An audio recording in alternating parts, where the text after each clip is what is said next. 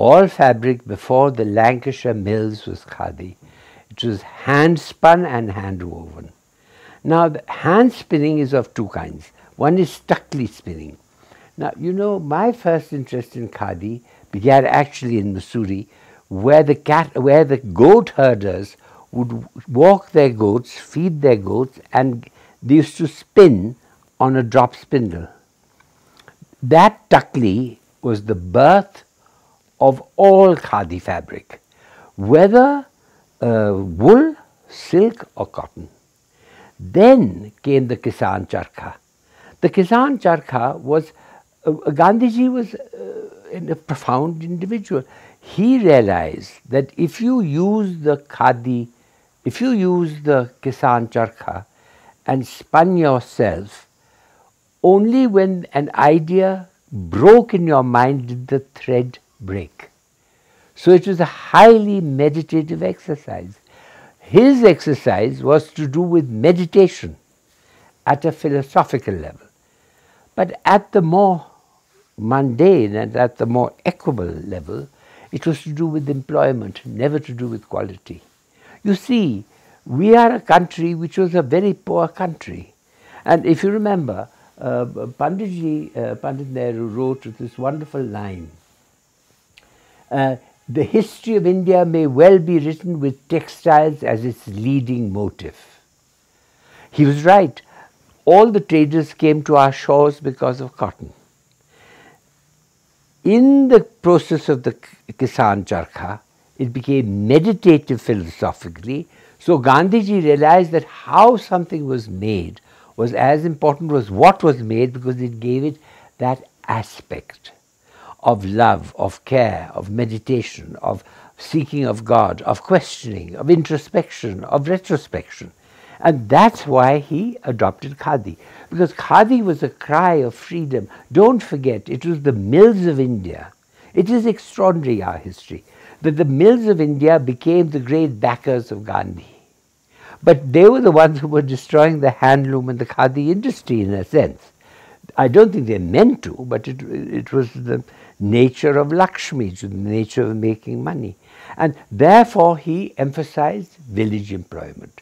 It is the governments, all governments, past, present and future, will be responsible for the employment of their people, not to do with fashion or quality or surplus or fine rendering. It is not. The responsibility of government is to give its people food, employment, housing and clothing. And without Gandhiji's influence and without the setting up of institutions like the cottage industries, like the Khadi Village Industry Corporation, without the institutions of the handloom, the cottage industries and HHEC and so on, I am not so sure that it would have lasted. I think it would have gone the way it went in the rest of the world. We got saved because of the interventions of government at that time. The patronage of all this is to be celebrated. The governments of India were to be celebrated for their thinking, for their adoption of all these different institutions which we now believe are awful weights on our back, but at that time they were very, very important. It must be understood. You know, we have this propensity of blaming governments for this and that and the other. We seldom look back and say, oh my goodness, without their intervention, maybe none of this would have existed. Maybe it would have all have gone. Maybe village industries would have, which is what now, 25 to 30,000 crores, would have gone the way of all things. When the refugees happened from Pakistan, how were they to be employed? What were the women going to be given to do? There was no work. They couldn't be agriculturists. Their husbands were agriculturists. They couldn't be traders. They didn't know how to sit in the shops. So she said, embroidery, weaving, that became Central Cottage Industries Corporation. It was Kamala Devi. Pupul took it further. by setting up the Handicrafts and Handlooms Export Corporation. Because don't forget, by that time they began to believe, correctly, that there was a saturation point in India beyond which it was not going to travel. Therefore, it was necessary to export. Therefore, people went to Paris. You see, she had an appointment with Monsieur Saint-Laurent and Monsieur Cardin, were the two people who were very important designers. And she was having lunch in a wonderful restaurant with Monsieur Cardin, and Saint-Laurent walked in and saw her having lunch with Cardin, which is how Cardin came to India, not Saint-Laurent. That's how it all evolved. So things happened by accident as well. Many, many years later, when there was the French festival in India, I invited Monsieur Saint-Laurent to come to India. And he said to me, I'll never forget, "Je ferme la porte, I'm closing the door, but I will send everything." And Pierre Berger came with that great collection, which we showed at the Gateway of India and at the Kuni Darwaza in Delhi, and also it's quite sensational. It was the single largest fashion show ever. Khadi was something else. Khadi, because of its ideological bias, had received a certain, should we say, sanctity. Now that became, in a sense, a slight problem. Don't forget, the Gandhi cap became the uniform of India. Never forget going to Calcutta and met Tagore, Mr. Tagore. And Mr. Tagore had in his home Dhaka muslin. And it was like a souffle of beautiful fabric. But it was like clouds. It was so beautiful. And when I lifted it, it weighed absolutely nothing. It took my breath away. Then I began to look at khadi. That khadi was 600 to 800 counts. And then I began to look for it in the machine market. It was not available. So my concern was really qualitative. It was to do with this souffle of beautiful, beautiful cotton, which is the main strength of India. Now, whether it is East Bengal or West Bengal isn't really the question. The question is that the Boshaks, who were the spinners of this yarn, were actually traders to Egypt, which is what Boshak means, in the ancient times. They then brought back with them all kinds of instrumentation. For instance, you know, there's that terrible myth of how the British are supposed to have cut off the fingers of. It's not true. You see, it was to do with the nail. If you wanted to test how fine the yarn was, you had a long nail on your thumb, and into the nail you punched holes, and you drew the yarn out of those holes. So they were not allowed to keep the long nail, not the thumb. And I remember sitting in Calcutta Museum wondering how I was going to display all this fabric. This absolutely superb Dhaka muslin, it was not possible. So we kept them in rolls, and every week or 10 days I'd open a roll and feel it, and I knew that there was nothing finer than. So the significance of khadi was this. The other was that, you see, only at the Calcutta Museum of Textiles did I realize that all fabric, whether it was painted or printed or ikat or brocade or whatever, was all khadi before the Lancashire mills.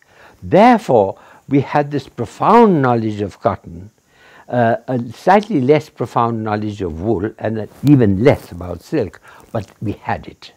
And I then remember working with many designers in Europe, Capuccia and so on, and in Japan. And the interest in khadi began then. I tell you for the simple reason that, one, khadi is not is a non-slip fabric. It is an S twist. I'm being slightly technical. An S twist as opposed to a Z twist, which is all male yarn. A Z twist. Now, of course, it's all changed because the Taiwanese now can now imitate a Z twist and so on. So life has changed. But essentially, it was to do with the finesse of the cotton. The fineness of the cotton was determined by the short staple nature of it. The short staple nature of it was the strength of India. So all over the world, it was khadi. And then, more recently, in India. So khadi is a fabric of freedom. It was. It was. We forgot. Don't forget that on the 2nd of October every year, people wore Gandhi caps. Now they've abandoned them. But it was a symbol of India. Panditji, the most remarkable young Indian leader and young prince, in a sense, wore the Gandhi cap.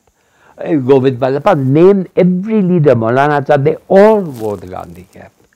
And then slowly over a period of time it became to be less of a symbol. But that was the problem, I think. The problem was its sanctification, because that gave it a certain, the cost began to be fudged and not really looked at carefully enough. I tell you one story. In Ponduru, there was a lady and she was spinning cotton on a kisan charkha. And I asked her how much money she got every day. And she said 25 rupees. Now, I was appalled because I said that if she got 25 rupees, if she was breaking stones on the side of a road, she would get 70 at that time. That was the minimum wage. So I said to her, through a translator, but Mai, why do you spin?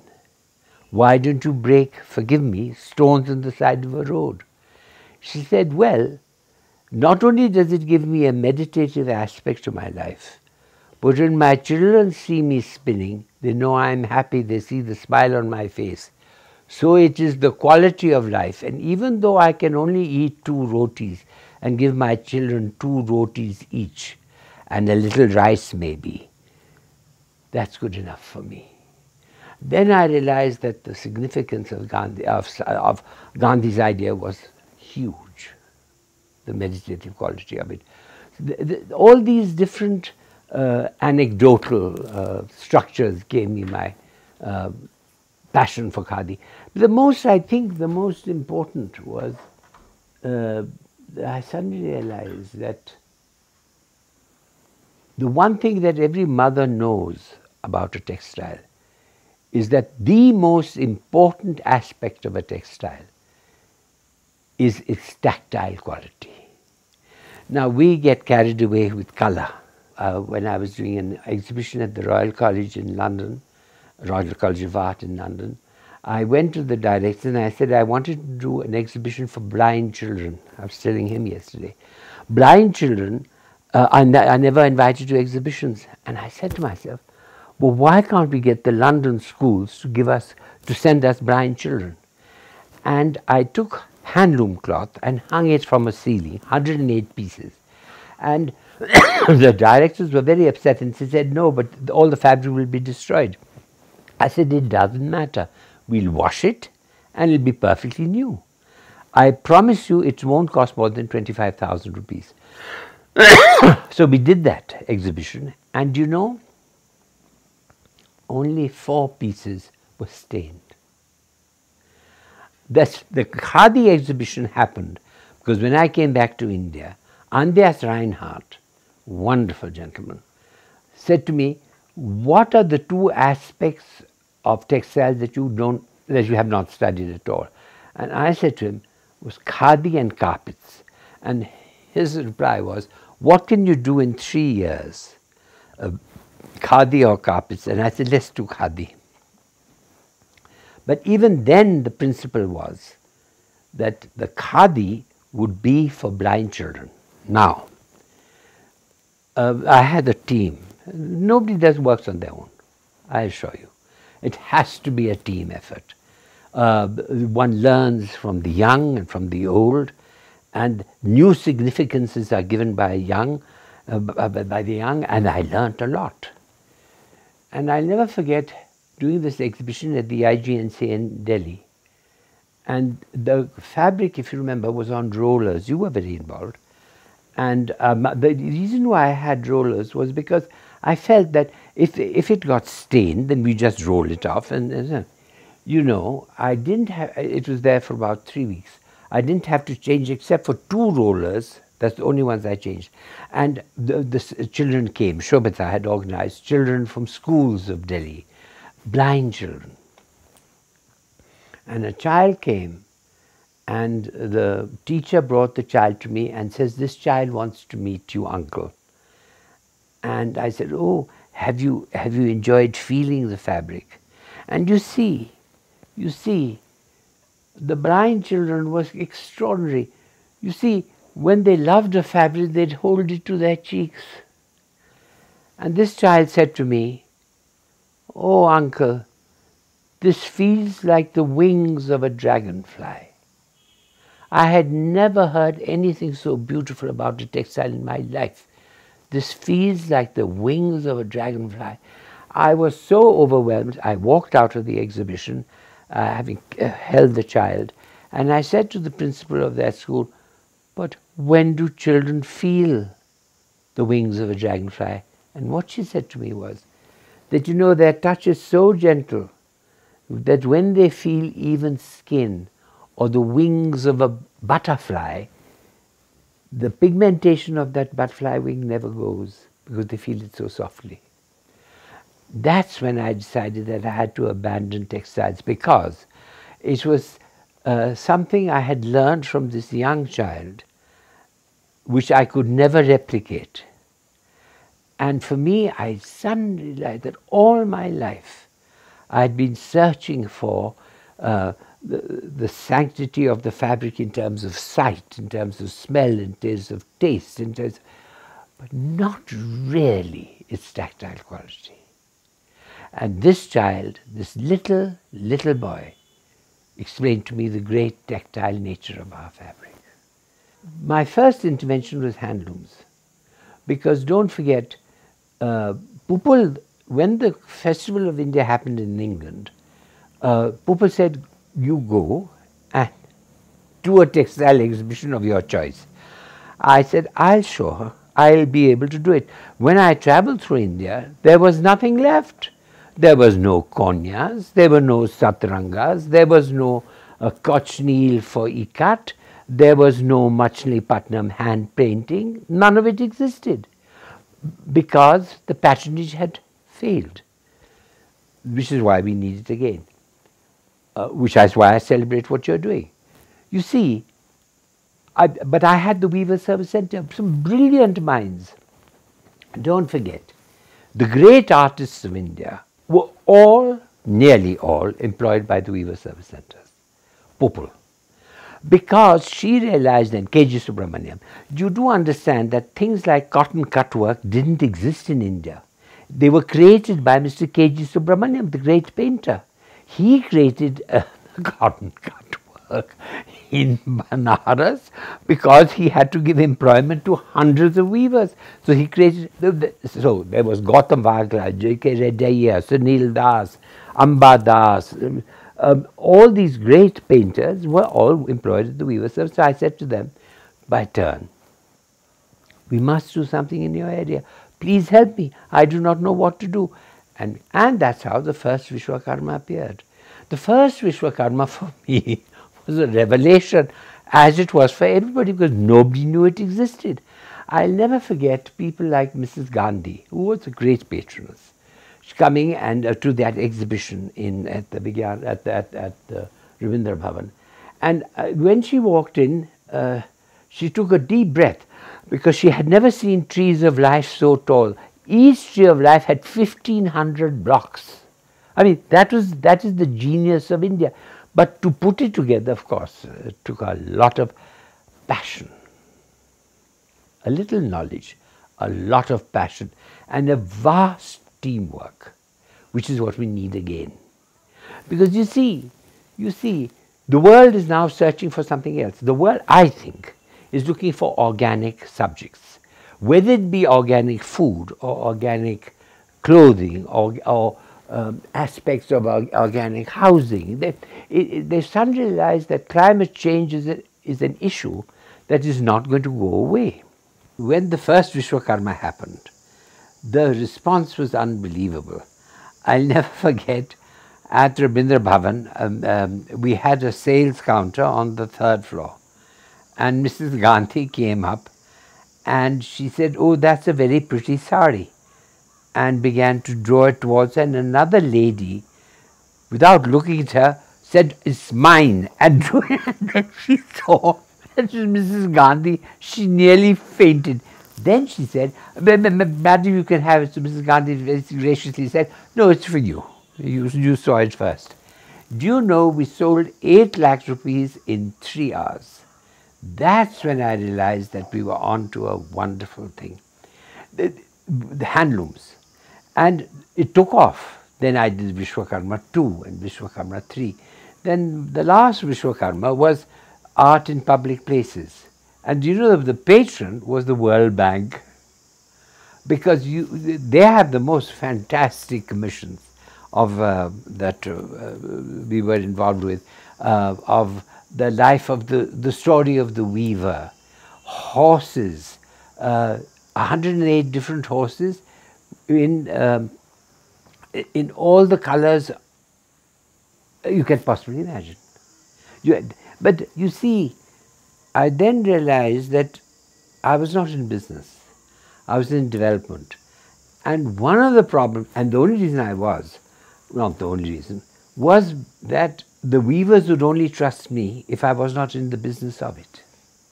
I had no financial motive, so everything was for them. And then I realized that governments by definition have a tenure. And when a government fades out and a new government comes in, there's a change in perspective. That was very difficult. Vishwakarma actually began to collapse under its own weight. By that I mean, we were dealing with, I think, 280 centers in India. I was not in business. There were a lot of people who made a lot of money, good for them. But the point is that it was not possible for me to sustain. So I handed it over to a lot of young people, including Rita, who has Amar Vastra, Razi, and so on and so forth. Lots of people. Lots of people got very interested and did a lot of work. But then I realized that, you know, any intervention has a certain life of its own. When it's over, it is over. You have to wait for the next call to come, for the next passionate gentleman or lady to take it over. That has been taking a little time and it's coming. But it is going to happen, I'm sure. However, it couldn't happen on a national perspective because there was nobody like Pupul Jaika to be the puppeteer. The fineness of the cloth, it is too fine for contemporary usage. That is the one problem. Who wants a 400 count cloth? To do what with? As a pochette or a handkerchief? You cannot make a kurta of it, it's too transparent. That was one perception. The other is we began to devaluate itself because we began to cheat. Don't forget, we are at one level a nation of traders. And as traders, we began to mix the yarns, use mill warps with khadi wefts, to tell a number of lies to a number of people. For instance, amongst the most spectacular khadi cloth that I know is the robes of the justices of the courts. The black robes were always in airy silk, hand spun and hand woven. It is patwana, which is a fabric which is made without twisting the weft. So it is smooth, it is non-slip, It was a spectacular fabric. Then the courts changed their idea and said they could wear polyester and finished. But that is inevitable. You see, Prasad, everybody is in search of a new fiber, and their new fibers have come. I began this whole discussion by suggesting that, yarn is the byproduct of food or energy. Cotton is the byproduct of cotton seed oil. Cotton seed oil was terribly important because it creates less soot. So the mashals were always with cotton seed oil. Just as silk is as a result of protein, the silkworm.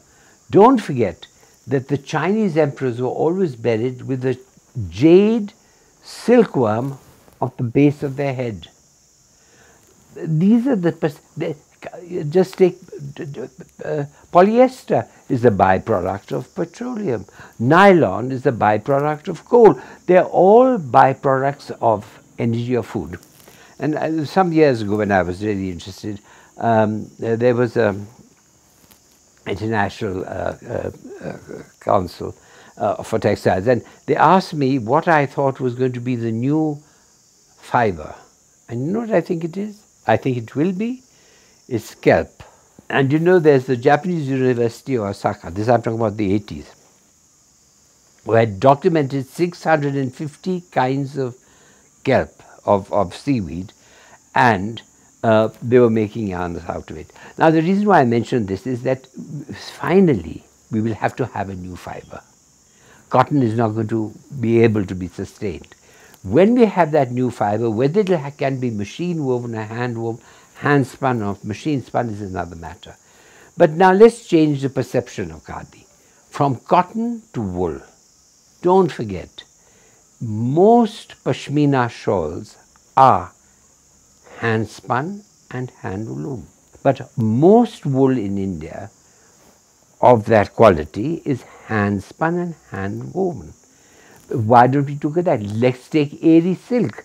By definition, if the moth is allowed to escape the cocoon, which is why it's called a hinsak silk, Gandhiji called it a hinsak silk, but because it's called a hinsak silk by the Buddha. The Buddhist monks of Western Arunachal Pradesh wear it during the month of Magh, which is January. And I give you one clue. The god, the Shivling, is dressed with an airy fabric in the month of Magh, always, even today. It is a hinsak, it has a higher thermohygrograph than mulberry silk. By that I mean, it contains more water, it is more heatening than any other silk that we know. You do understand that 6 to 8 times is the quantity of airy silk above mulberry silk. Now it's no longer hand spun, because now it is possible to machine spin it, but we have silk. Right. Now the new silk, by the way, is going to be Atticus silk from South Africa, which is going to revolutionize silk, but that's another whole matter. But we have 4 silks. We have mulberry, we have tussar, we have airy, and we have muga. Everybody's forgotten about muga, but muga is the most wonderful golden silk available in the world. So even let's take cotton. We have short staple, medium staple, long staple, and super long staple. The super long staple is called Tamil. Tamil is the longest filament of cotton fiber available. It's longer than Sea Island cotton. Now, but how many people know? I tell you why I have a suspicion that, you see, possibly what cotton fiber was used for before it was made into cloth was for the making of wicks for diyas. That is what its use was. Therefore, now with the use of polyester, etc., somehow it's faded from the reverberance of memory, the reverberance of how women used to use these wicks, make them at home, pluck the cotton, make the wicks, and so on. This is an aside, but I think it's an important thing because I think that perceptions change, and every generation has a perception. I myself now wear wool, which is hand spun and hand woven. I wear cotton khadi kurtas, but when I'm relaxing on my own, I wear polyester. I'm not so sure that the new generation will not just wear microfibers and polyester. Easier to wash, easier to dry, easier to clean, easier to wear, easier to move on a train and a bus with it.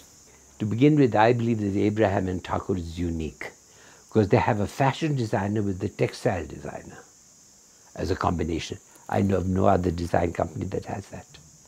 And many, many years ago, Antonio Ratti once said to me, he said, you see, the difference is this. Antonio Ratti was the supplier to the world of fabrics, especially of silk. To Saint Laurent, to Cardin, to name it, to Calvin Klein, to Oscar de la Renta, to Bill Blass. Everybody was supplied by him, but he remained anonymous. Because he said there's only one person who can get the credit for it, and that's the fashion designer. Now, in the case of Abraham and Thakur, a very fine fashion designer is working with the finest woven textile designer that this country has. That's their perception. And don't forget, Rakesh's perception is handlooms. It has always been. You know, I tell you, when I first met him in the 80s, it was for the following reason.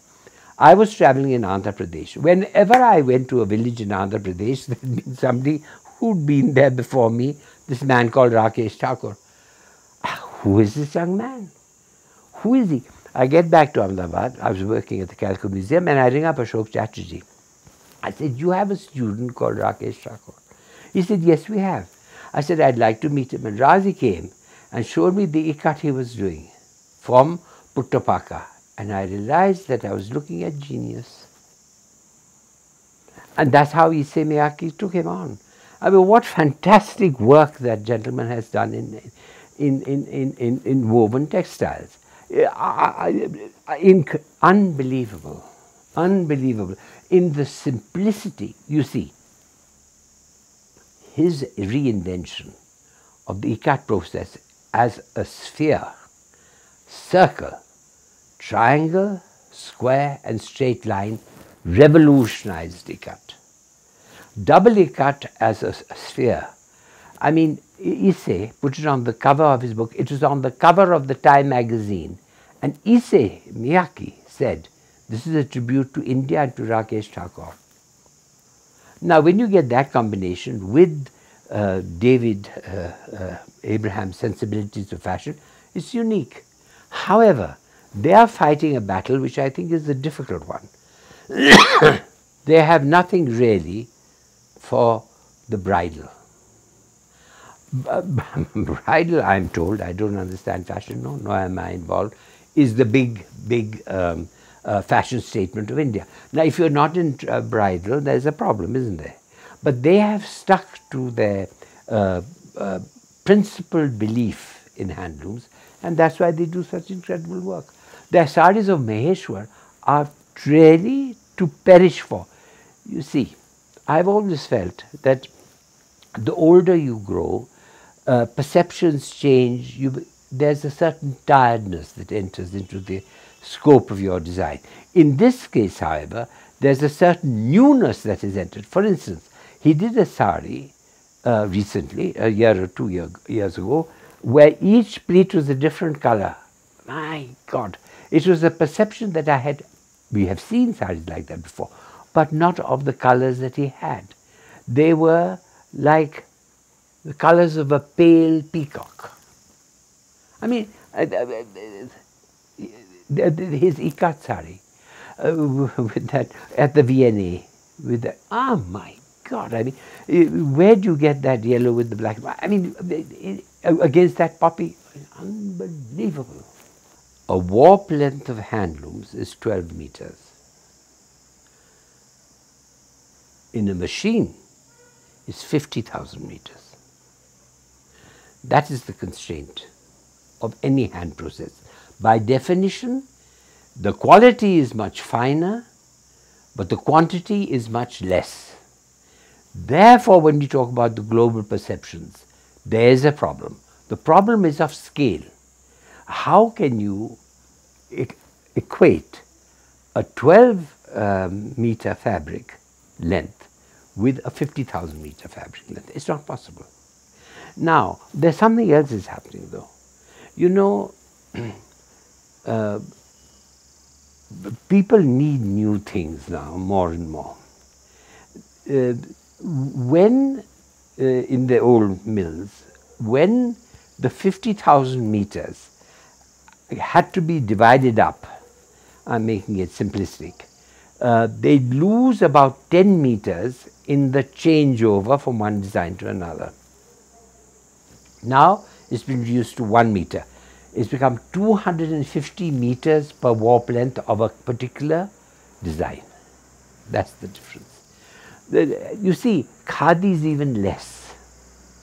Now, if you wish to promote khadi as a global fabric, it has to be done within the constraints, if I may say so, of comfort, luxury. It has to be at that level. It cannot be at a mass level. It is not possible. It's not possible, nor should it be possible. However, that is not the abiding principle of a government. A government must ensure employment. Absolutely, but then you have to change the perception. The perception should not only be cotton, it should be silk and wool.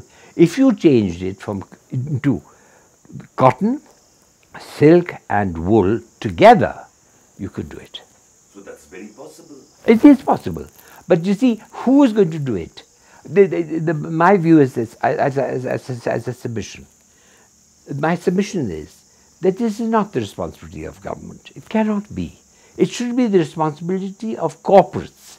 For instance, Mr. Kumaramangalam Birla has in a number of airports set up these, I think they're called Gandhi Khadi, Gandhi's Khadi or some such thing. They're rather nice shops. They're not too expensive. They have a statue of Gandhi.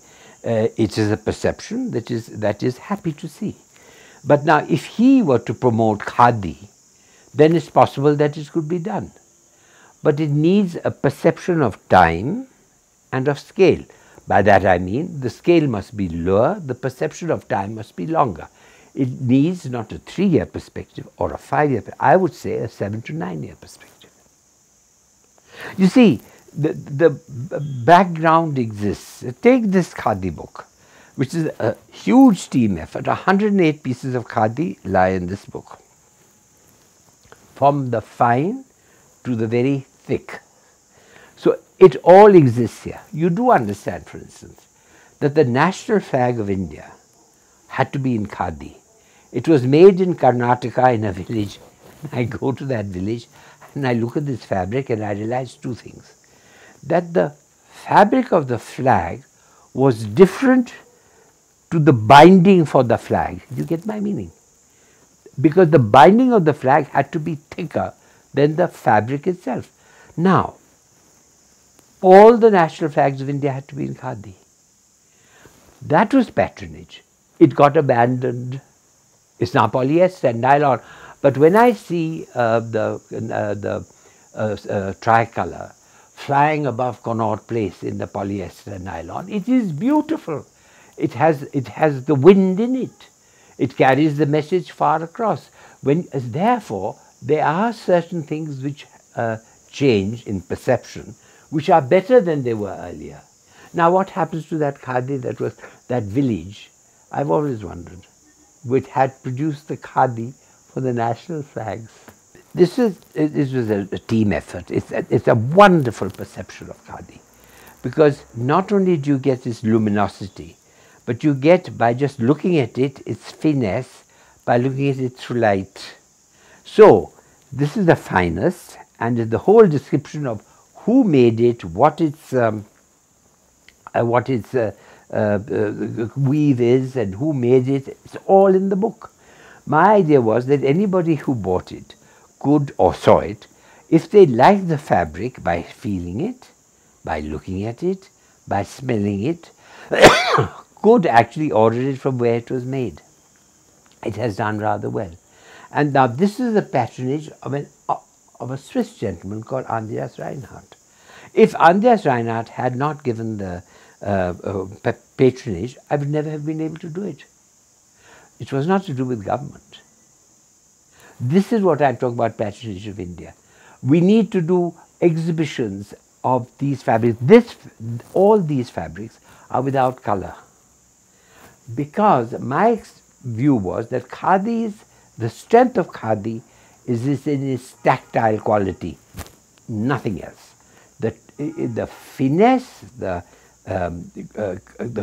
crudeness of the weave gave it an elemental organic process which was incredible. You could dye it in any color you liked. You could print it, you could weave it, you could cut it, you could do whatever you liked with it. But essentially it's to do with texture. Essentially it's to do with the mother wrapping a child in a swaddling cloth, which had to be soft. It's a comfort level textile. That's why this was done. There's some, you know, I look at it in wonder, because this is, you can only do with love, passion and love. And the precision with which it is done is the precision of textiles. Let me suggest one thing to you. You see, if a warp sits against a weft at 90 degrees, it is a perfect textile. It is the language of precision. It is from here, from the song of the Kashmir carpet weaver, that we have the computer. Because 0 is the warp, 1 is the weft. Without 0 and 1, you would not have had the jacquard. Without the jacquard, you would not have had the computer. How many people understand that today? The binary mathematics system begins with textiles. 0 for the warp, 1 for the weft, sitting at right angles, perfectly precise, gave rise to the jacquard. The jacquard then gave rise to the computer. The title of the exhibition that we did in the 2000s was called The Fabric of Freedom. Because Gandhiji understood many, many years ago that traders came to our shores, as I mentioned earlier, because of textiles. The setting up of the mills, the creation of Watson's volumes, the Lancashire mills, the Manchester spinning mills, all as a result of Indian technology. And therefore, his great emphasis was self-employment with the meditative quality, where there was pride in manufacture, and so khadi.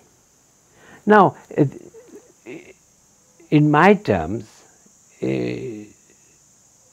it's the genius of an idea because it is so simple. Everybody understood it.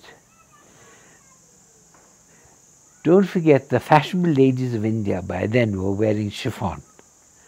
And he then said, why not wear khadi? And a lot of ladies began to wear khadi. Sherwanis were made of brocades. They became khadi. One thing I've always found strange, that the Indian nightwear, quote unquote, is usually khadi, it's kurta pajama. In the day, people wear trousers and shirts, and at night switch to. Is that not extraordinary? Because the comfort level is in the pajama kurta. Why can't that be worn during the day? If you have that with a slub yarn or a yarn or a fabric which has, in a sense, more holes in it than not, it is more comfortable because it breathes more than any other fabric. Therefore, khadi. Gandhiji understood all this, essentially. But he got involved with employment. And so he commissioned the Ambar Charkha. Now the problem of the Ambar Charkha is that whereas the philosophical base of the meditative quality of hand spinning was his byword, with the introduction of the Ambar Charkha, which could be powered by a fan point. In fact, I remember going to the Sabarmati ashram and seeing all these Ambar Charkhas being made in the 1780s, powered, which were tested by electricity. And I go then on a journey to a different occasion to Navdweep, where they used to make wonderful khadi, and Lord, in front of me were 8 spindles being, machines of 8 spindles each being run by electricity. Now when he did that because of the need for employment. So from the qualitative nature of khadi, it changed to the need for a mechanism which gave self-employment to people with pride. And that is the, unfortunately for me, because I have a different perception. My concern was not employment. My concern was qualitative, by definition, because by the time we came on the scene, machine textiles had flowered into the most magnificent of all things. We all wore machine fabrics. And then I go to Ahmedabad and I work in the Calico Museum, and suddenly I began to understand that khadi was a fabric of comfort. But only later did I understand that khadi was the fabric of our freedom. That is the difference in the perception. In 2015, I think that it won't be the employment that matters as much as the comfort level. If we can convince, because it is the truth, that a khadi fabric is more comfortable than a machine textile. If we can understand that ourselves and in a limited quantity promote that in the world, we'll be doing a great service to both khadi and to the world. It is by the sheer, like take this fabric, it is khadi. It is cashmere khadi, hand spun, hand woven khadi. It is wool, silk, cotton. All these can be done in the khadi process, which is hand spun and hand woven. Whether it be Ambar Charkha or the other is a matter of chance. But you see, there are many problems. You see, Prasad, for instance, the Taiwanese have now produced a machine that does the S-twist with slubbed yarn, and you look at it and you cannot differentiate between khadi and this fabric. Now, I do not know, because I have, unfortunately, I do not have the capacity of understanding whether it is as comfortable as khadi. That I do not know. But it looks, you go to a H.P. Singh in Delhi or wherever, and you ask for khadi, and they give you this fabric, and you look at it, and you wonder whether it is really, because it has a glaze. It looks like a machine fabric, which with a hand quality to it. It is possibly Taiwanese yarn being woven by a machine imitating khadi. Now, if that happens for too long, then there's a problem. If I remember correctly, the Khadi Village Industries Corporation, when it existed, village industries itself was 18 to 20,000 crores. Khadi was only 800 to 900 crores at that time. Now, it just shows the difference in perception. The reason for khadi being promoted as it was the sanctity given to it by Gandhiji. I don't think khadi was the key. The key was handlooms. And I'll never forget that when Mrs.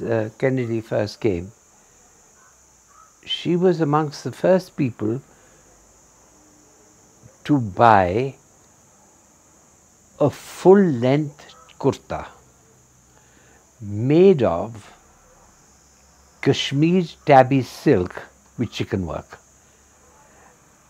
And she bought it, I think, to wear at the beach. But don't forget that the greatest influence was of the Beatles. When the Beatles arrived in Rishikesh, they revolutionized two things. One is the wearing of the kurta, and the other is the wearing of the Rudraksh beads. They are wholly responsible for that genre of influence. Extraordinary. India came onto the map again, fashion-wise, not because of Diana Vreeland, who is the greatest lady of fashion, nor Mrs. Onassis, who is a great fashion icon, but because of the Beatles. And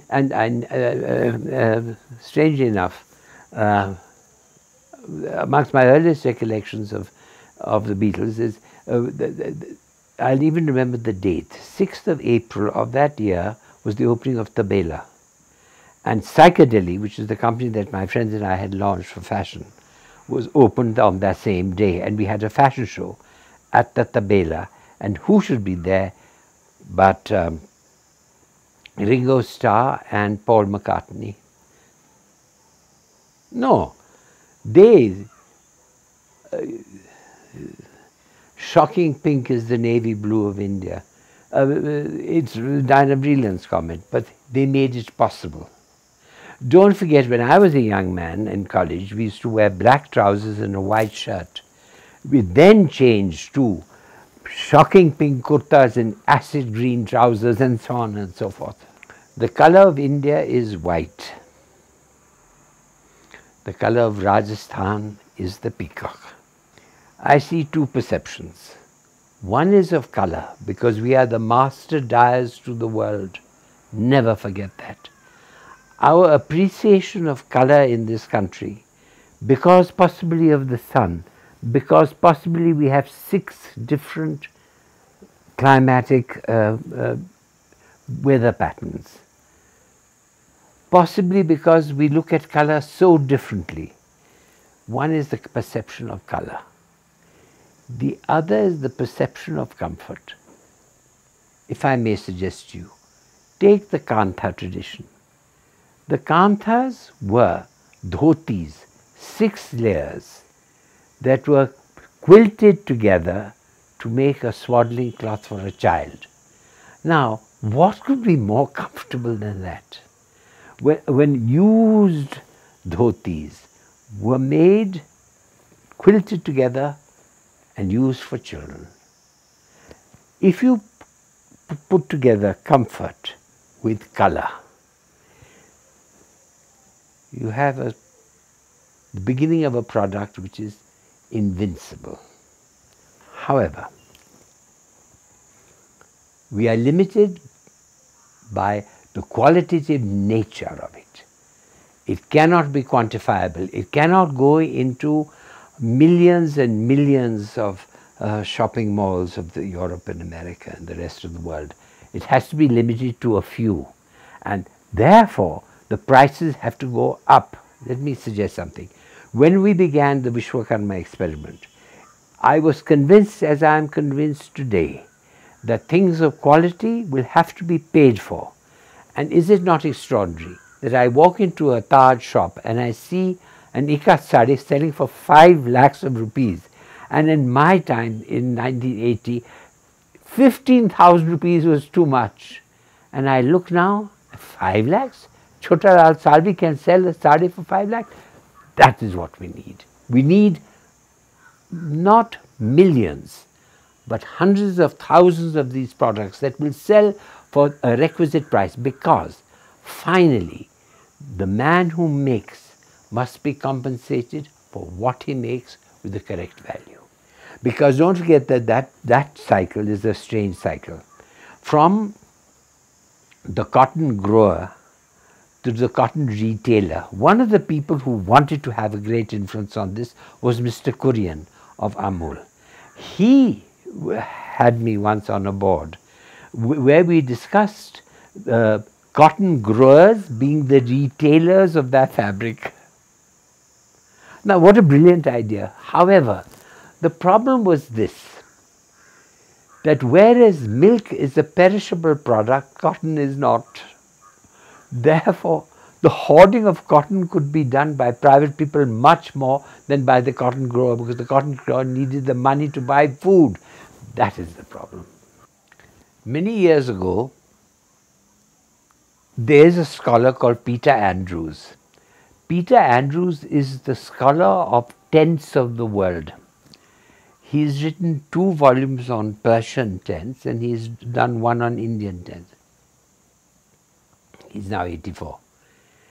And he took me on a visit to villages between Jodhpur and Jaisalmer, which were goat hair and camel hair weaving villages, all dyed indigo. And he said to me that these are the tents of the Tuaregs of Morocco. Would you believe it? And do you know that at that time, this is in the 70s, the average export to the Sudan and to Morocco and Algeria was 15 to 20 crores, all from this area. Now, earlier than this, the great textile for me was Sanganer prints, because I had the good fortune of working on the Jaigar Trust and so on with Maharaja Bhavani Singh. And what a collection they had of Sanganer prints. And I go to Sanganer, and there's a man called Jain, and on his wall there was a frame in which there were 18 textiles, 1 inch square. And I look at them, and they were all resist fabrics, which means that the flowers were in white with the colored ground. And I said, oh my God, where are these from? They said, this is the great strength of Sanganer. I then fell in love with Rajasthan and textiles. So there were 2 aspects. One was the camel and goat hair weaving that were made into the Tuareg tents. The other was the prints of Rajasthan, Sanganer, Barmer. I mean, you cannot imagine what Barmer prints were like. You just cannot imagine the animal imagery on the Barmer prints. It's now unfortunately no longer there, but I mean, it can be revived. It can be revived. And in Pipar and Balotra, they had vats for indigo dyeing. And they had these prints for the ghagras of the ladies, which were with Qatar designs. Qatar is that old forked dagger, because the woman, the lady, had to be protected, and she was protected by what she wore, which was the Qatar. Now, when I saw all this, I said, oh my God. Then I looked at Dari weaving. It is great, the Dari weaving of Rajasthan. Next to Andhra Pradesh, it is really quite extraordinary. And then Leheria and Bandhani. These are the great technologies of Rajasthan with Gujarat. Of course, the greatest Bandhani is Kutch, but the greatest Leheria is Rajasthan. Now, let me suggest one thing to you. Look how Rajasthan has affected the fashion industry of the world. You do understand that the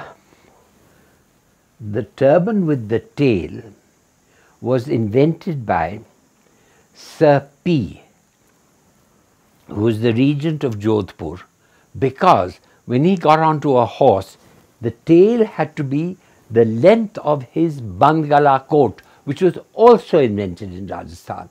The Jodhpur Jodhpurs was also invented in Rajasthan. This is for the men. I've given you 3 examples.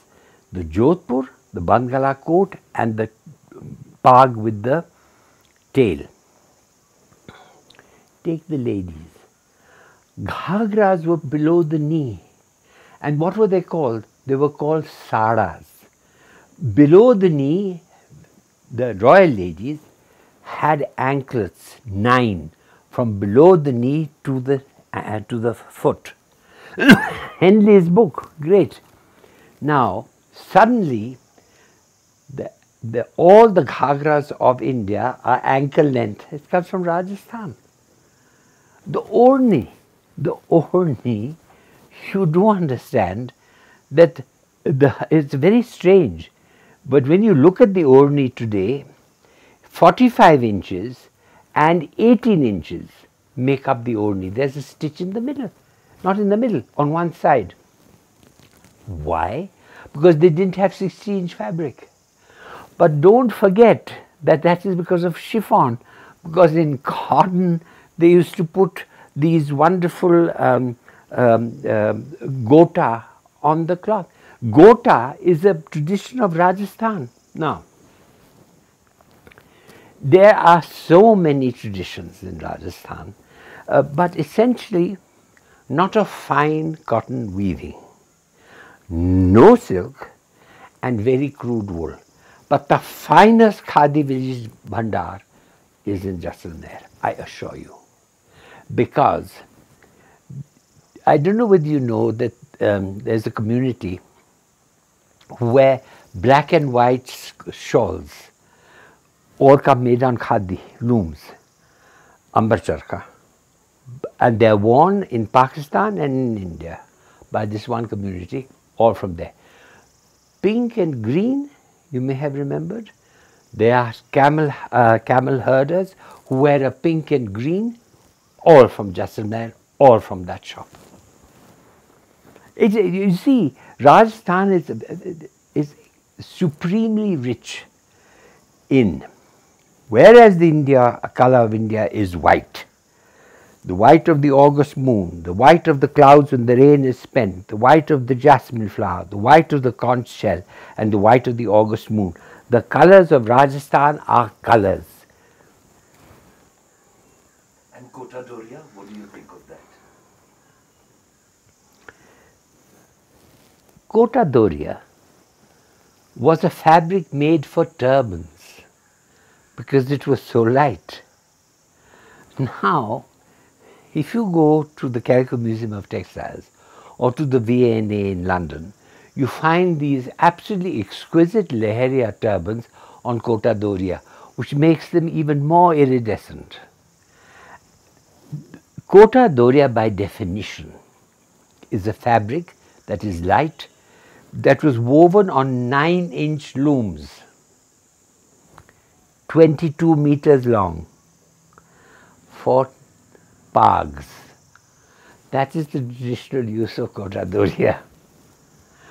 I've worked on Kota Doria, not substantially, but quite a lot. I could never understand one thing. Why Chanderi wasn't more popular than Kota Doria? Because don't forget, that's another subject altogether, but silk and cotton together makes a much lighter fabric than Kota Doria.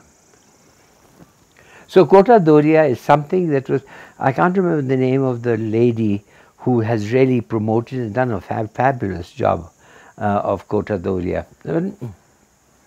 I remember as a younger person, in the summer, one of the travel saris from Kapurthala to Mussoorie was Kota Doria printed. But by then the turbans were less worn. But essentially Kota Doria is the turban fabric, that I assure you. But you know, it is the additive to the textile that gives Rajasthan its peculiar quality today. The use of gota, the reinvention of gota by Mr. Sharma and people of that kind is unbelievable. You used to go to the shop outside the city palace and you look at his treasure trove. And he said they're 18th and 19th century textiles, they're all made today. So there is quality. And only if you are sort of interested and will he tell you that they're made today. But there is a great wealth. Take Dari weaving. You do understand that the finest Dari weaving in this country is Ten's reverse twist yarn from Warangal in Andhra. The second best is Jodhpur and Barmer. It has to be an intervention, not an interference. It is so rich in its cultural heritage that you just have to extract from it and make it possibly simpler. Take their Bandhani patterns. Possibly it is too patterned. Possibly it needs to be made simpler. Take their Sanganer prints. The work that people like Martand Singh have done has been remarkable. She returned to Sanganer the simplicity of form. Don't forget the ancient, the medieval angochas of Sanganer were unidirectional and with one flower. When I look at the confusion of florals in Sanganer today, it confuses me. Amongst the greatest resources for Sanganer is in the Textile Museum in Washington, where on a single spread there are 1800 different Sanganer patterns. We need to make it simpler, but they are pioneers in Rajasthan. Take the work done by Anokhi. It is pioneering in their effort. Do you know that the young Rachel makes books today with fabrics in them, which they sell? I looked at them, she very kindly gave me some copies, in total astonishment, because that is the quality we need. We need books which have the actual fabrics in them, which demonstrate that you can touch it, you can see it, you can smell it, you can do everything you like, but it has the actual fabric in it.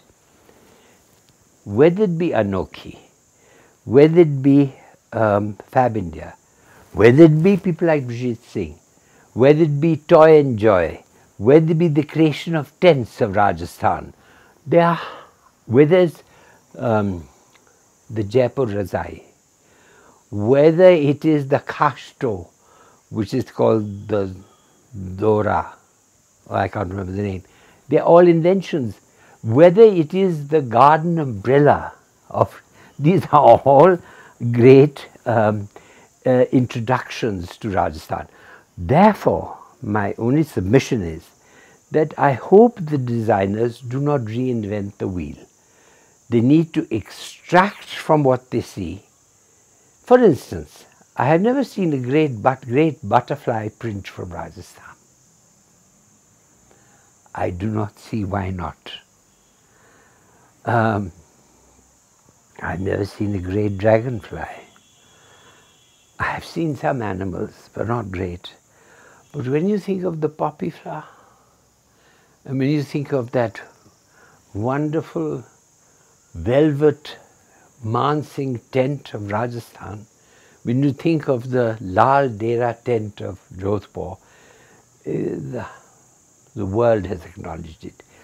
It's time that we acknowledge them today and reinterpret them in today's form.